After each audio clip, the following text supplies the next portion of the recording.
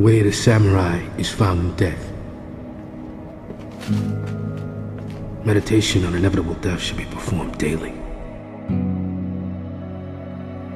Every day when one's body and mind are at peace, one should meditate upon being ripped apart by arrows, rifles, spears, and swords, being thrown into the midst of a great fire, being struck by lightning, being carried away by surging waves, being shaken to death by a great earthquake, falling from 1,000-foot cliffs, dying of disease, and every day without fail, one should consider himself as dead. This is the substance of the way of the samurai. It is a good viewpoint to see the world as a dream.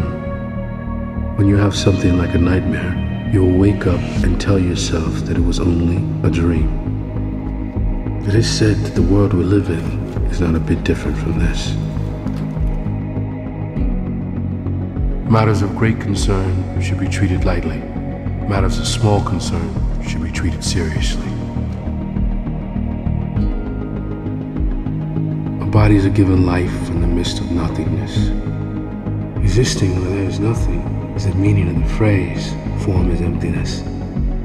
That all things are provided for by nothingness is the meaning of the phrase, emptiness is form. One should not think that these are two separate things. There is surely nothing other than the single purpose of the present moment. A man's whole life is a succession of moment after moment. If one fully understands the present moment, there will be nothing else to do and nothing else to pursue.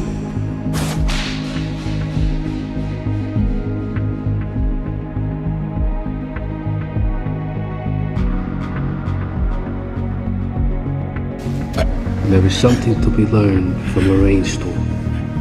When meeting with a sudden shower, you try not to get wet and run quickly along the road. By doing such things as passing under the eaves of houses, you still get wet. When you're resolved from the beginning, you will not be perplexed, that you will still get the same soaking. This understanding extends to all things.